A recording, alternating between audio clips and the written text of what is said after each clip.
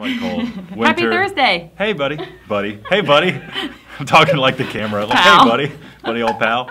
Welcome back, guys. Thank you, as always, for answering or asking us a ton of questions. If you can't tell, my brain is frozen solid, but we're going to get through it. Yes. Here we are, number one. That's right. So the first question comes from Lori Mahaffey, and she asks, Grayson, how is it being the only girl out on the road with a bunch of dudes? She says guys, but... We all are dudes. It's kind of predictable, you know. I feel like I kind of turn into a dude a little bit. I can groove with that. It's no problem. In all the best ways. It's fun. These guys are like, I mean, they're so wonderful to work with. They're like family. And, Robert, for example, had all sisters growing up. He's got all, his wife and 3 daughters at home. I mean, he knows how to be around women, and they're all like very fair and fun about all that. But, I do kind of notice it sometimes, if I were to be really honest. Sometimes it's more obvious than others. Yeah. But also, you don't get to see the camera crew that we're with, and occasionally there'll be a girl or two on there with me. And so I'm really not all by myself. But yeah. All right, number 2, Jeff Steen. Tay, I'd like for you to reach back into your memory and tell us the first thing that pops into your mind when I ask you, what is the best memory that you have of you and your dad growing up? Oh my gosh. That's deep, man. You might need to take a minute on that one. I've, that's actually, so my dad's a lot of, is why I'm here, obviously. He taught me a lot of skills growing up and continues to, he taught me how to weld. He taught me how to do woodworking. He taught me how to operate equipment, how to drive a car. I mean, I owe everything that I know to my dad. So it's hard. Wow, that really says a lot because you're an expert at all of those things. Well, and like, he spurred, I may have surpassed him in a few of them just because. You have a mechanical mind that you like. And you like that stuff. I always love learning new things, and he kind of inspired that. But as far as one singular moment, that's almost impossible. I mean, I have vivid memories of, working on like the engine for my go-kart, for instance, in the garage, taking it apart, and I would mess something up, and he'd, God, dang it, son, parts go flying across the garage. But that's awesome. Then he'd help me put it all back together, and we all learned together. And I followed him around when we had to replace pipes in the house. I was always right next to him learning. So.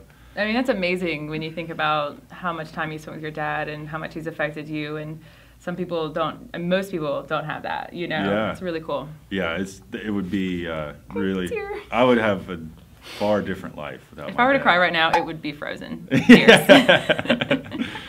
So yeah. Oh, that was awesome. Still making memories too. We still work together. Yes, indeed. Yeah, that was a sweet. We don't get a whole lot of. Thanks, Jeff. Actually, you get the next one. Oh, okay. Well, this third one is from our resident social media expert, Jamie Miller. And her question is, what is the scariest moment you've had on a job? What about the proudest? This is a really good question. Thanks, Jamie. Okay. So, for me, scariest moment is easy because I was climbing up a ladder that was an extension ladder, and it wasn't... I remember that. Basically it was on wet concrete slab. It was just the dumbest situation. But yeah, we were taking apart a house, and we had taken the stairway out, and we were back to get the logs, and I was walking up to the second story on the extension ladder, and because it was wet, it just kind of started to slide out from under me. I truly saw my life fly before my eyes. Like, what am I going to grab onto?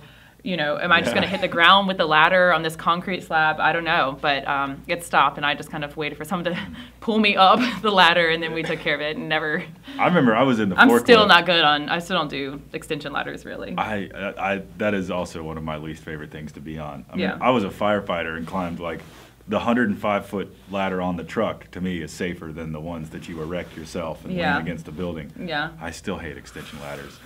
But I remember that. I was in the forklift. Right, and when he's that just like... happened. And I don't even know if I put it in park. I like jumped out and ran because I saw it like slow motion. Oh, yeah. But, ladder safety is also key.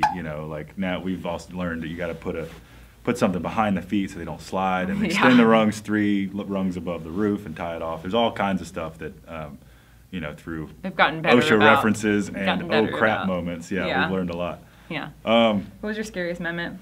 You know, anytime there's like a steep roof involved and either wind or really high drop, that's when I'm the most stressed Aware. out. Oh, yeah. Mm-hmm. And there was one job in Pittsburgh where it was this church. It was Pittsburgh's kind of like this big valley or bowl, and it was up on one side of this mountain range. And so the building itself was like 5 stories tall, and then the hill went down pretty steep after that, and then like continued to go down into the city. Like we could see the entire city from up here. It was very steep. There were switchbacks to get up there. Like our truck, we even busted the back of the truck trying to make these turns. And that was the one, so if you remember, that was the one where we got the big iron crosses off the top. But like, so those were right on the edge of the roof, on the face. And like, you know, while they're attached, you feel safe because you could grab something, but we were cutting those off. Or like the only thing we could grab onto. So you know, Dad was like, we were having to wrestle this thing, and I have nothing to stand on. And I'm just gripping. I hate that. Yeah. There's no, I mean, we were tied off, but you know. You don't want to fall. No, you don't want to have to use the safety harness. Yeah, for sure. So I hate sketchy rooftops. Yeah, looking down into the river, like. Yeah, that's me. That's my fate. Okay, so the proudest moment, probably cutting the cross and off of speaking of cross cutting and your scariest moment, my proudest moment, I was much safer on the St. Andrew's Cathedral spires down here in Roanoke that had amazing scaffolding all the way up and a great team with us. So it was a very safe situation, unlike what Tay was working on. That was just the proudest moment for me because as a Roanoker being up there, and also just what that church means to my cathedral means to my family. Definitely, yeah, that was cool for sure. It's hard. These are hard for me because there's so much. We've almost done 100 episodes now. I don't know. I'm gonna toot my horn a little bit and say that there's a lot of extractions I've done with different pieces of equipment that I'm rather proud of. You know, I've pulled roofs off of barns and skinned. One time I handed Robert a crowbar that was jammed in the ground with an excavator. This big piece of equipment. I went and picked it up. Do you remember where that was? I handed it to. It was a Smith Mountain Lake, that cabin that cool. was coming down. I was in the excavator. I was like, "Here you go, Robert. This huge machine and this tiny." Yeah, that's pretty good. Tay is really good. Well, in the first episode we did, the Izzard House, I watched Bill St. Pierre pick a toilet up with a massive excavator from like the top floor. He just without breaking it too. He like picked it up and put it on the ground, and I was like, I want to do that one. That's awesome. But I don't know, it feels good to be able to run equipment and keep everybody safe and do the difficult tasks. So maybe I'm sure I have others, but pretty proud of that. Awesome. We've done it again. Well, I feel good. How do you feel? Cold. All right. Well, thanks guys for tuning in, and we hope to see you next week, next Thursday. That's right. Keep asking. Happy weekend. Take care.